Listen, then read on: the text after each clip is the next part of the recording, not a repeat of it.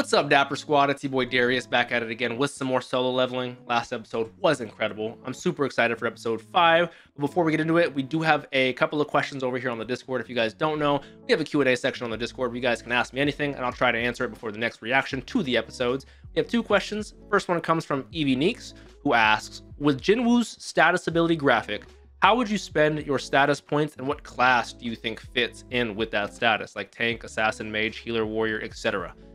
It's a great question because I'm the one saying he might need to respec because he's been putting everything into strength. It's a great question. It sounds a little corny, but I think he's going to be more of a physical fighter rather than a mage. So I wouldn't put any into intellect, but I would try to balance the other ones out, whether it's agility, dexterity, strength, because you don't want to be one of those berserkers where you're too strong, but you can't move at all because speed is such a weakness. But I have a feeling, especially with his body type, you can see he's getting stronger. I would do agility, dexterity, and strength, like a balance between that. And in terms of a role that would fit, he could be borderline soldier, warrior, bruiser, depending on how much strength he goes, or borderline rogue, assassin, something in the middle of that. Because I mean, he had like a normal, like not like a long sword, but he had a normal, like he could go daggers and go assassin, more mobile, but he wants strength. He wants to fit, you know, so I'm curious. I would go a balance between those because I would like to be a physical attacker. I'm not too big into the mage healer. Healing is kind of broken, but you can always get someone else like Juhi to be your healer. A great question, Evie Neeks. Thank you. Second question comes from Layson, who asks, based on what we've seen last episode, how do you rank Sun Jin Woon from S to E with his current level? Also a great question. We know the rock monster he fought at the end was a D rank boss, and he thought it was weakened by the other hunters when he broke its defenses with a broken dagger that he just threw, but it definitely wasn't. That was all him. I would assume he was E. I would assume so far he's like, because Juhi's a B, right? And Mr. Song said he's been in a couple of B ranked dungeons and they're kind of crazy. I would assume he's C, bordering B. I don't think he's A or S yet because some of the abilities that they have is insane. But I think with his progression rate, he easily could be A really soon. I would say C, maybe B. But he's already to it. Like, that's insane. That's insane. Great question, though. I appreciate you. Like I said, we do have that Q&A section. Thank you so much for the questions. I'm not going to waste any more time. Let's get right into solo leveling. All right, here we go. Solo leveling, episode 5. I sure did. You mean the E rank? Even the nurses are gaming my boy up. He's getting that physique. He's looking diesel. He's got to do his dailies, you know, his strength quests, all that. Man, I might get inspired by Jinwoo, you know?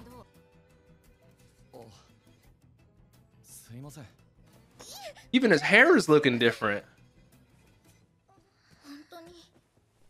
He's looking like Killua in that one episode, you know what I'm saying? My boy's looking ripped. His voice is a little deeper. He's definitely more slimmed. His haircut's different. I know people meme. I don't know how much of a meme it is. They call him Sung Drip Woo. Like he's... Okay, nurse with the Riz. Is it a completely different voice actor? I assume same voice actor. They have great range, you know, just makes it a little different, you know? But he definitely looks he looks fire. News, ultra morning. Like I said, Jinwoo might inspire me to start working out, bruh. Oh, that's the Berserk guy from episode 1. One of the only 7? There's only 7 S ranks in this whole country? I love these morning show kind of questions, you know?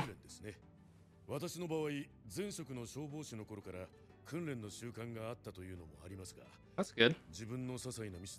Yeah, firefighters gotta be on their P's and Q's, so I respect that. Bro, he looks so different. Even she's like, damn, when did you get so fucking cut? He's physically so different. Got the fucking jawline now. The whole Sung family is looking fucking beautiful now. Gina's been beautiful. My man's looking handsome. more handsome than ever. Now we just need to get mom back to being healthy. Level 18, Wolf Assassin. I love that title. I just want to see where his points have been distributed so far. So he's doing pretty evenly. He still has 12 available to spend. I know once he levels up, you get like what, 1 or 3 to everyone. He's still been putting most of them into strength. Everything else has been pretty evenly upgraded though. What I'm saying, you have to have a good balance. You have to have a good balance.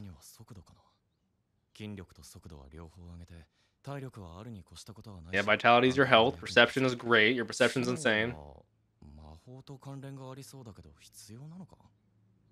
He's literally saying what I'm saying. Yeah, and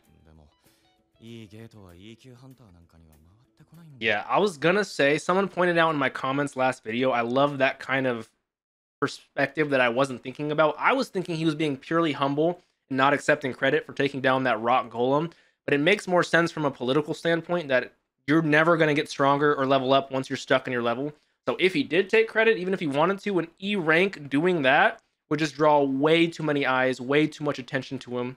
So like, this is a great question. How does an E rank hunter who's now B rank, you know, ideally, how does he do this? How does he blend in? You could get reappraised. That's a great thing to do. Definitely stand out though, you know. There's a saying about the nail that sticks out, it gets hammered. I like that. I respect his deductions, his observations, everything, you know. Man is an astute guy. He's on it.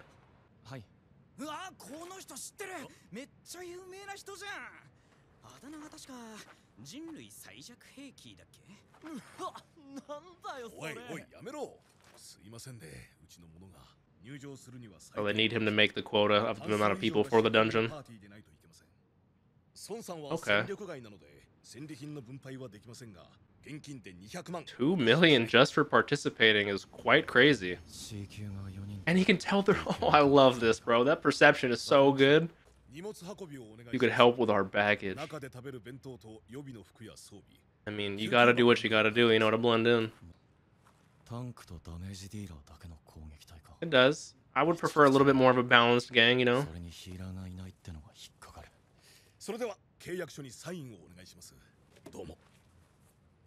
Oh yeah, I'm used to yen. If it is won, it's not that much. That's a good point. Yu Jin Ho, 21-year-old D rank.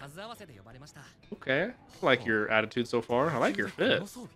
Yeah, his family's gotta have some cheddar.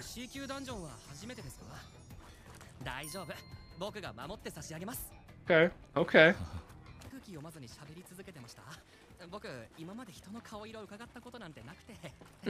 At least you're open about it. I like his little plucky attitude so far. This is much bigger than that E rank or D rank dungeon we did the first episode.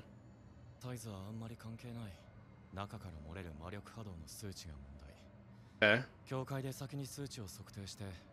That's good. I love the world building.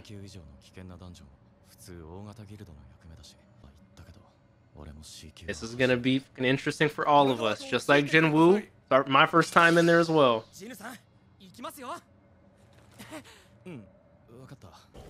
Oh, I love the way they just animate them getting in here. Q1. Give me some light. Oh, he's a magic user. I'm glad we have a newbie who's asking a lot of questions, because I would like to ask a lot of questions too, you know? Shout out Jinwoo for helping out. Yeah, I'm surprised there's no monsters. What do you hear?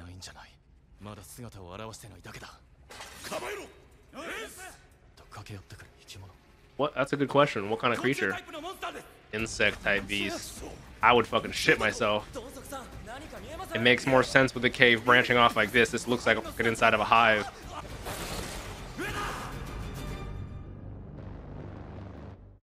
Oh, I love the way they visualize that.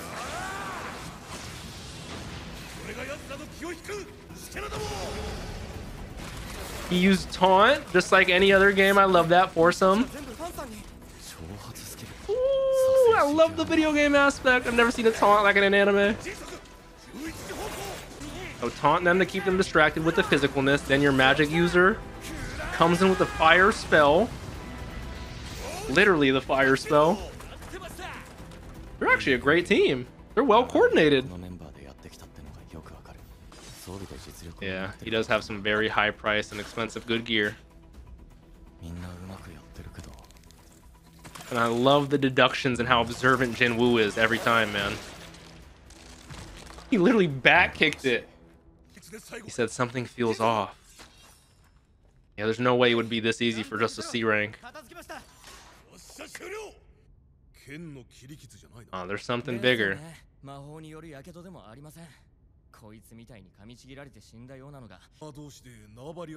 That's what makes me nervous. Something else.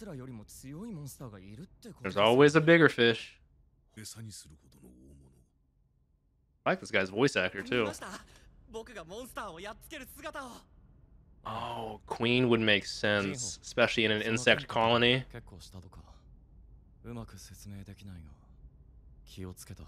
Yeah. He also feels like something's off. Ooh, is this like the guild workout center? I like the logo for the guild.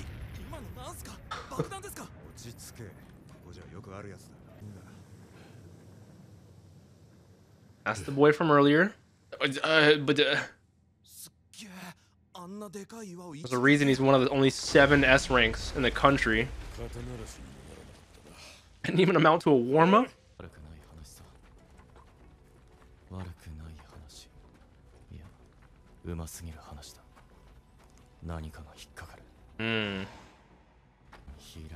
I'm so curious. I love my man's deductions. One that needed extra members to fill the quota. Do they leave you for dead? Do they try to kill you at the end and not pay you? Like, because you're in the dungeon, you signed the liability waiver, you know? Ooh, hell no. As soon as I start seeing webbing like that, hell no. Looks like a place where they'd lay like larvae and eggs and shit. Or where you feed on prey. Oh, this is a lot of mana crystals. Wow. Mr. Dong Suk, even your brother. Who is his brother? Interesting. He's got aspirations, ambitions. How long would it take you to physically mine this, you know?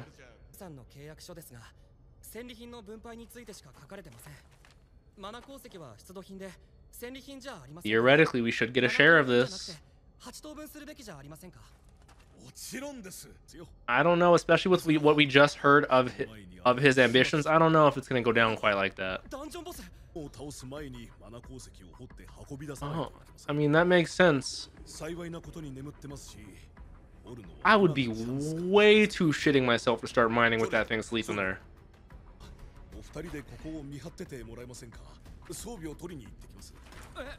See this? Yeah, this is not boding too well with me. I mean, why can't we come with you? Nothing's gonna happen here.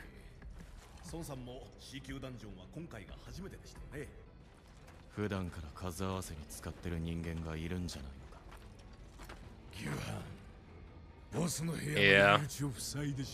That's horribly fucked up. They're gonna make them die in here, sealing them with the boss.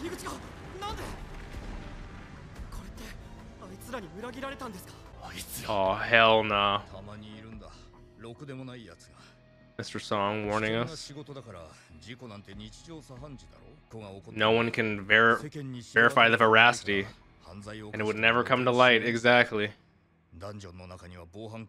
Yeah, there's no way to tell the truth, you know? Like a lizard leaving its tail behind. And I like Jinho so far. I don't know how this is gonna end up, how this is gonna work out.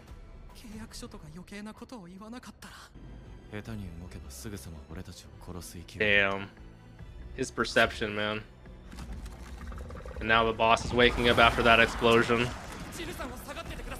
You're gonna be the only witness to how great we are, but this is gonna be our real test as to how strong Jinwoo was.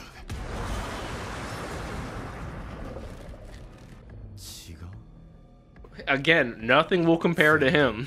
So I love how he references that all the time. Summon the new dagger we got from the fucking snake last episode. Don't end the episode here. Do not end the... That is a shot right there. God. These cliffhangers. They're way too good with these cliffhangers, bro. A1 with these cliffhangers are gonna beat the death of me. I swear. I cannot stand any more of them. They're so good. But I love the world building aspect of these. I'm learning a lot more, whether it's the essence stones, the glow stones, the mana stones, how you should diversify your ability points, this, that, and the third.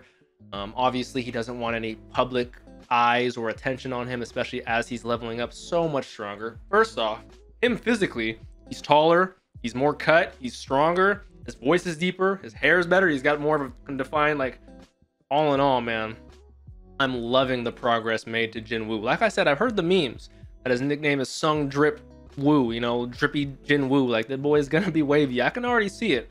And his confidence and the way he talks, especially at the end there, he's like, don't worry, Jinho, stand back, I'll fight. Ooh.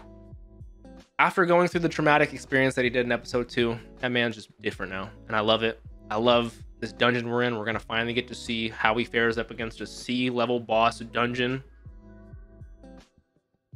I love that he's using the dagger he got from the last boss he just fought. I thoroughly am enjoying Jinho's character, and how much of a newbie he is, how he's like a greenhorn.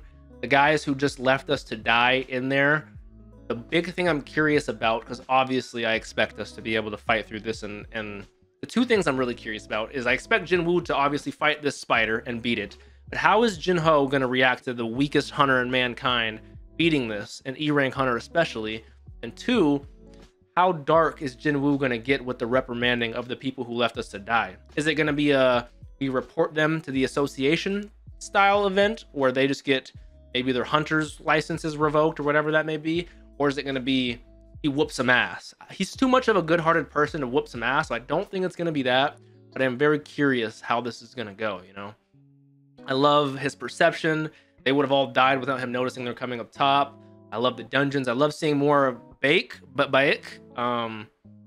the guy that we saw with lightning claws in episode 1, how he's one of the only 7 S-rank hunters in the country. His with his warm-up is like, you know, like clearly they're just S is at a different level.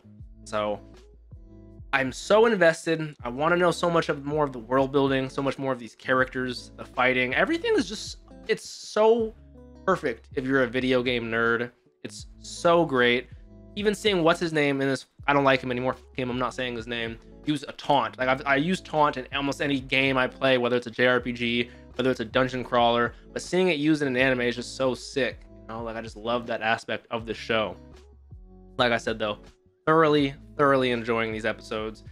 I keep hearing gas about the next one. Everyone keeps saying the next one should be the best one yet, but with how Shibuya just went for JJK for me, I'm assuming I'm going to be told that quite a bit. Whereas, oh, the next one's going to be even better. And how much I doubted you guys in JJK, I'm never going to doubt you guys again. So I'm excited for it. I'm ready. Hopefully you guys are as well. If you did enjoy this episode, please leave a like on this reaction.